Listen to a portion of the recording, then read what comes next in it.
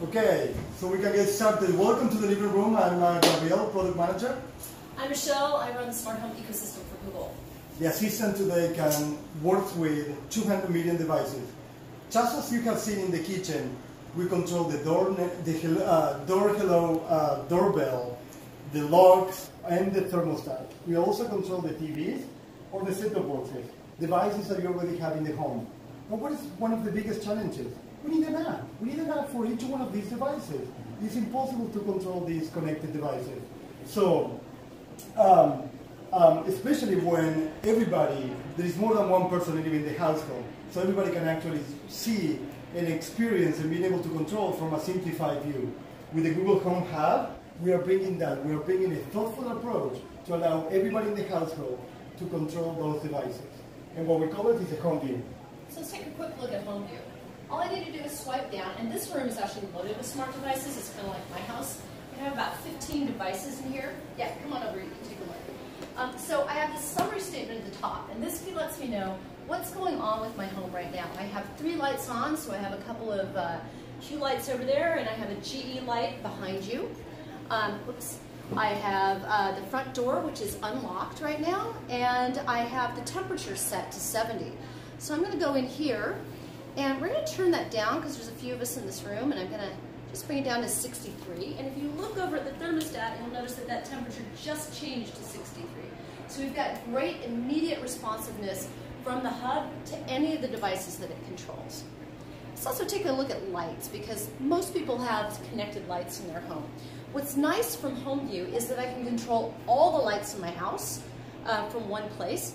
Now, this is a very small house, and so all my lights are actually in the living room, so I'll go into here. I can control the brightness, so you'll see, actually, I just turned that down. If you look, all the lights in the room have gone down substantially. And I'll bring it back up again so you can see the difference quickly, and you can see how fast this is. I can also change the color on any of the colored lights. So you want kind of feeling fall today, we'll throw that to a pumpkin setting. And now I have my living room all set up for a nice lean back experience on the couch. But what if I'm kind of set back, I'm ready to watch a movie, and I hear something weird outside? I can just go, okay Google, show me the outside camera. We have a Google Nest Nest IQ Outdoor that's outside. We'll take a look what's going on there. There's absolutely nothing going on here. But if there was something creepy going on, I could very easily just go in and tap lock, or I could ask Google with the voice to lock the door. And you can see the Nest Geo lock right behind us. You know, and I'm going to actually unlock that for you. And these are all Nest products. They work with any Google, any product that works with Google Assistant. This will work with August, this will work with Schlage, any product that works with Google Assistant. Gotcha. At the same time, we are also launching the new Google Home app that has exactly the same look and feel as the Google Home Hub. So it's easy for anybody to actually control and access to the most frequent devices that you want to control when you are outside the home. Is that update live right now, today? Yeah. Okay. And that came out today, the update? That came out today. Okay. And Michelle, what do we do if we don't have any connected devices? So I think like us, you guys probably have a ton of connected devices in your home. But if you are a smart home newbie, we did a lot of work with GE Lighting to come up with a smart home starter kit, the Smart Light Starter Kit. This takes a Google Home Mini and a C by GE light bulb, and what we've enabled is a new technology for local pairing and local execution that allows the Google Home speaker, not just a Mini, but any Google Home speaker, including Hub, to act as the actual hub for the device. All you need to do is plug in the speaker, screw in the light bulb, light up the Google Home app. It takes you through a couple of steps. It automatically pairs that device for you, literally in just a couple of minutes. And that is how much? $55, and it'll be available in a couple of weeks at all major retailers. Nice. So it's a really great way for people to get started with smart home. Yeah, absolutely. There's only Now, one bulb in there, right? There's only one bulb, but GE also sells a 4-pack that you can add as many GE bulbs into this as you want. Thank you. Now, we're in the living room, right? And it's all about entertainment devices. So, to get to the entertainment that you love and to spend quality time with your family. As you have heard in the keynote, we are actually enabling today to control these entertainment devices.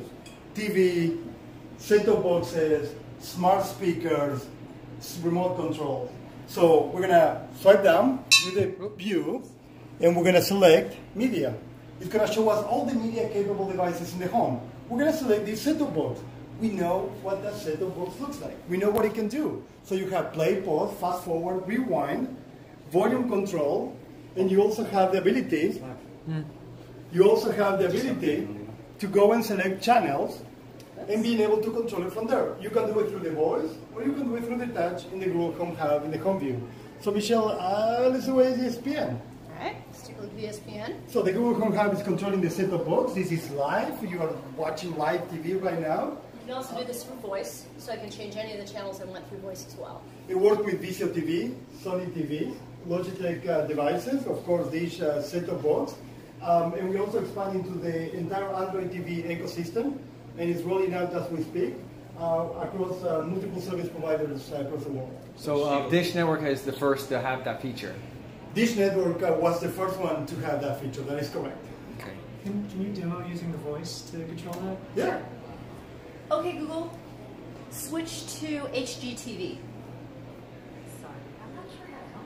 Okay, Google, tune to CNBC on Dish.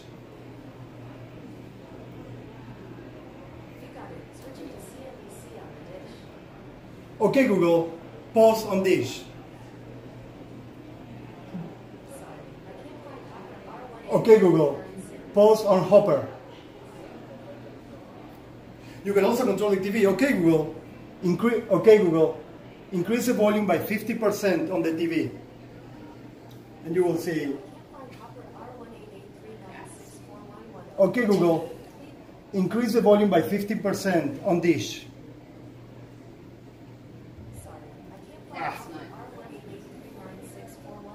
We have a very funky integration with this today. Yeah. We can do this. So that, yeah, it's like basically a TV remote at the, near your couch. Yes. So a lot of times what happens is you can't find a remote. Yeah. So it works as the TV remote. Stuck between the cushions. Yes, absolutely. And then you have to start taking all the cushions off. Exactly. So this is what we're doing with this is we're allowing the assistant to enable any of the connected devices that are in your living room. Sometimes you want to do it, you want to control, turn it on, turn it off, change the channel up, channel down. Sometimes you want to go straight to the guide. Sometimes you just want to do a search for your popular movies. Okay, Google, show me Tom Cruise movies on Dish. So sometimes you have to say Hopper or Dish. Yeah, because we call it both. That's why I didn't know which one we're going to use. So now we have just a simple search done with the voice, instead of you just typing with the remote control every single time that you want to do something. Okay. Just to make it simple and, lay back and enjoy it. And then, you want to talk about music? Let's talk about music, right? In the living room. How many speakers do we have at home? 2, 3, 4? 5. We know, right? Music is a core experience for most of our Google Home customers that they get to enjoy today. We are enabling today for you to search your favorite songs and your music videos on demand right from the Google Home Hub. Check it out. So what we've done, you guys are aware of multi-room, I assume, so you can play your music across all of the Google Home devices. So we added Hub into that as well. So we have a Google Home Max over there, and we have a new Aqua Google Home Mini on the table over there. It's beautiful. I want one of those. And so I can say, okay, Google, play Electricity by Silk City on all speakers. Gabe, you might want to check out all speakers on there. Volume? Sure. Playing on all speakers. Let's increase it. I'm going to use it.